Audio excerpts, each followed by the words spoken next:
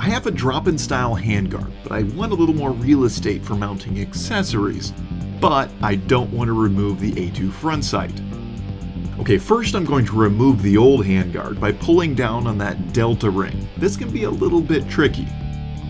I'm replacing it with the UTG Slimline 15-inch drop-in handguard, and it comes in 3 parts.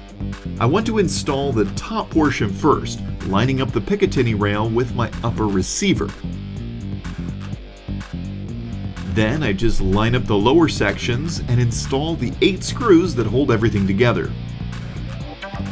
Now I can add my lights, foregrips, or whatever I want.